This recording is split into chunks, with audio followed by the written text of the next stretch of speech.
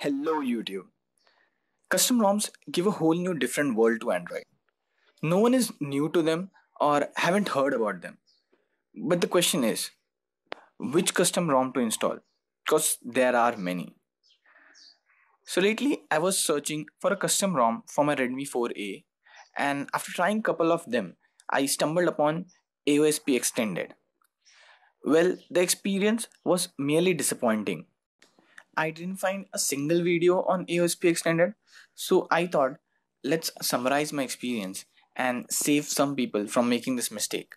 So let me give you 5 reasons why you shouldn't be installing AOSP Extended. But before that, the target is to meet 1000 subscribers before 20th February 2017. So if you're here watching this video, I have 20 more other videos on this channel and I'm constantly trying to improve the quality of videos here. So I would really be grateful if you appreciate that and subscribe to the channel.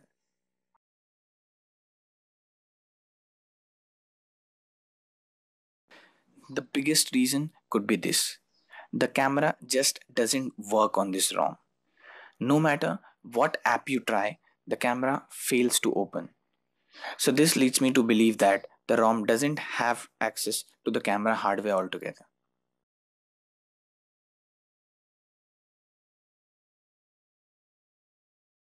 The video playback was poor. I had frame drops, stuck frames, and app crashes.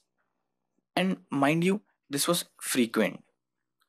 I tried all sorts of video app players, YouTube app, and even Google Chrome. But the problem was still there.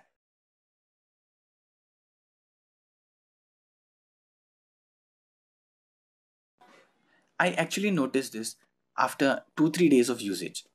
There was frequent and random network drop.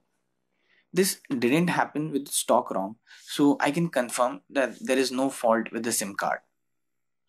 Also, the ROM doesn't support VoLTE, so you cannot use your Geo SIM card here.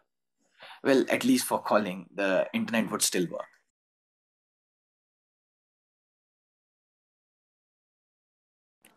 Another problem which I faced frequently was the random app crashes. It happened with some of the apps, but the issue was consistent.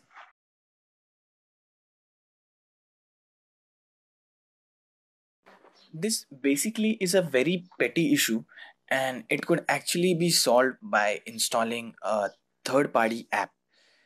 But the native hotspot just doesn't work here.